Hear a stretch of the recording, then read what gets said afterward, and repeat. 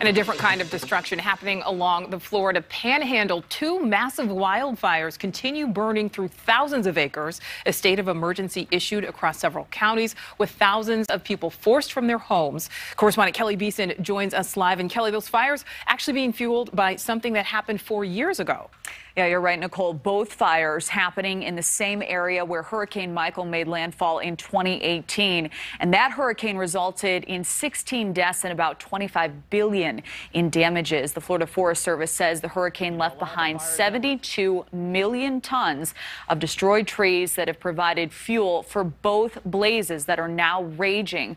More than 1,100 people have been evacuated as a result.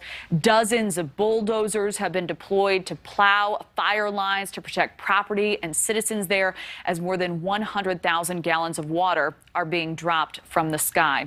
The Atkins fire has been burning on the east side of Panama City since Friday and has grown to 840 acres. It's now about 35% contained.